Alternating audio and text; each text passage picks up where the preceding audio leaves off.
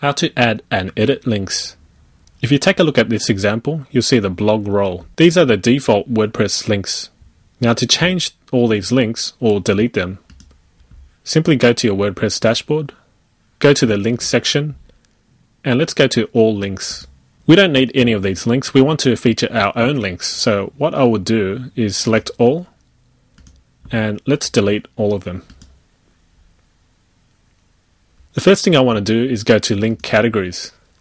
I don't want to call my category blog role. As you can see, blog role.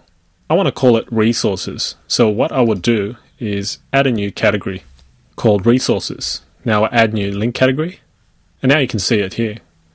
Now I would add a new link and call this link Top Golf Resources, and then enter a web address. The description is not necessary, and then select the category you want it to be placed in. I just created resources. I'm going to click resources. Now you can add the target. Blank will open in a new tab, top will open in the current window or tab with no frames, and none will open it in the same window. I would recommend you open it in the new window.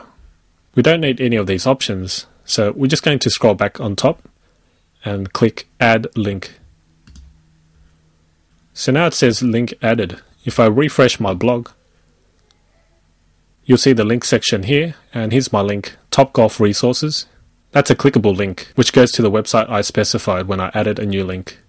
If you don't see the link section on your blog, that means that you haven't activated the links. To do so, go to Appearance, go to Widgets, and make sure that the links widget is added in one of these widget areas.